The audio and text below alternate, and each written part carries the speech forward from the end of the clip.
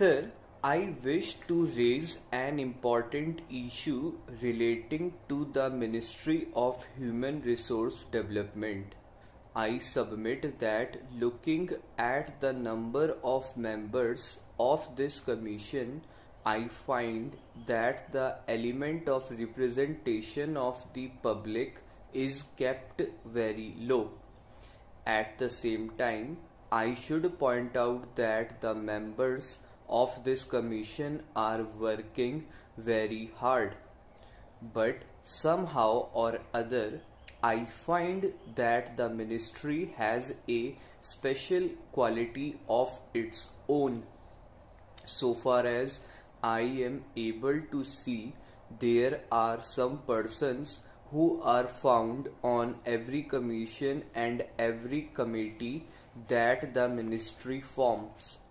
I believe that in the interest of the proper functioning of these committees and commissions, we should take care to see that too many duties and too much of work are not given to same persons.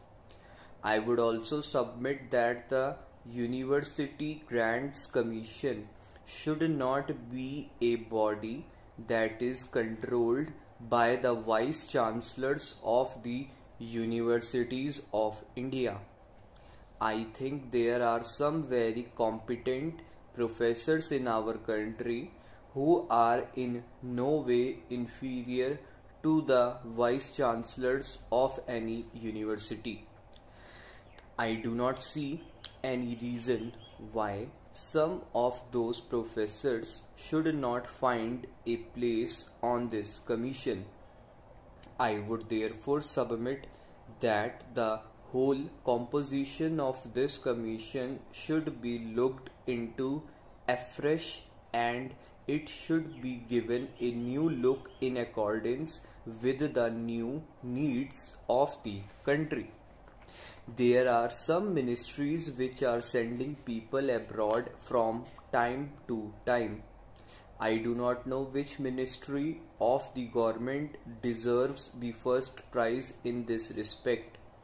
But one thing is very much clear, that we are sending too many persons abroad for study, for research and other things.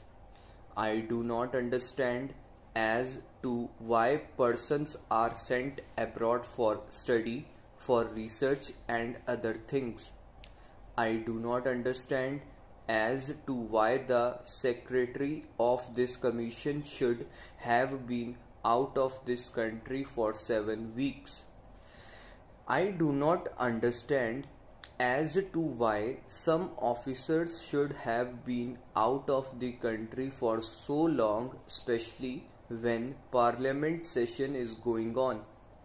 I have no objection of their going out of this country, but I would submit that if the officers remain out of the country for a long time, I do not know how this commission will function.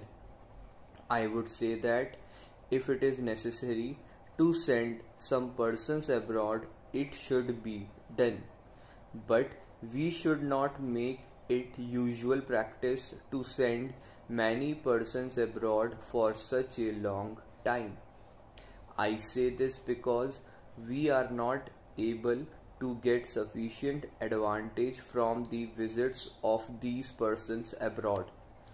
We are not able to put into effect all that these persons bring from abroad.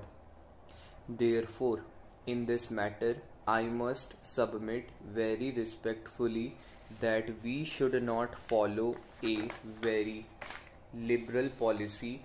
We should not permit our officers to go abroad for some reason or other. The next point I want to make is that this commission formed by the ministry has done good work.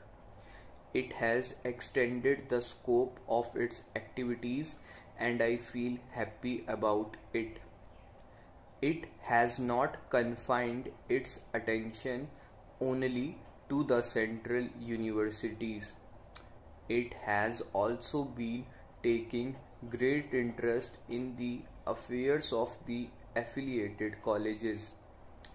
It has also been taking great interest in the affairs of the associated colleges.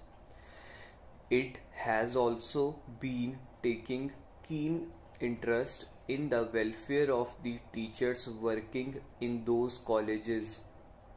As a matter of fact, I am very glad about it. I would therefore say that in the interest of keeping up the standard of the teaching profession, it is necessary that the Commission should devote more attention to this than to any other body. The central universities are also in the same happy position. They have the first charge on the finances of the central government so far as education is concerned. The other state universities are also in the same happy position. They get money from state governments and other sources. But when I come to private colleges, I doubt if they are in a sound position. They do not get any money from the state government. If they get something, it is very small. At the same time, private donations are drying up.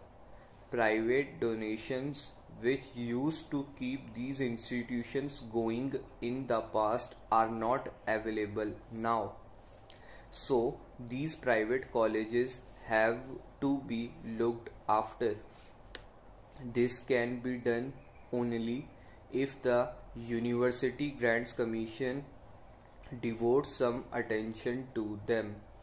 They should not be looked upon as orphans of the academic world as they have been looked upon so far.